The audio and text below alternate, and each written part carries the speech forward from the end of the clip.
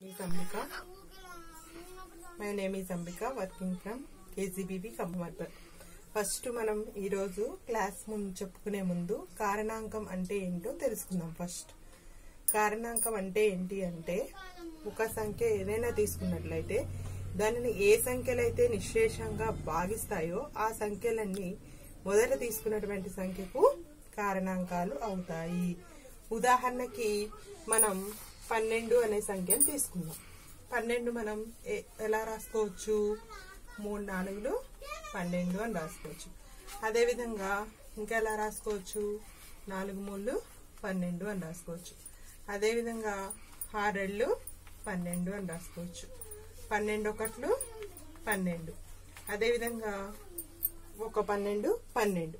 అంటే 12కి ఏమేమి కారణాంకాలు అవుతాయి అంటే 1 2 3 4 1 2 3 4 6 12.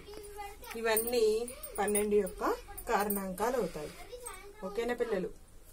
అదేవిధంగా ఇప్పుడు మనం కారణాంకాలుగా రాసుకున్నటువంటి సంఖ్యలలో ఏ సంఖ్యలు అయితే ప్రధాన సంఖ్యలు అవుతాయో వాటిని ప్రధాన కారణాంకాలు అని అంటారు. మనం తీసుకున్నటువంటి సంఖ్యలు ఏవైతే ప్రధాన సంఖ్యలు అవుతాయో వాటిని ప్రధాన కారణాంకాలు అని అంటారు.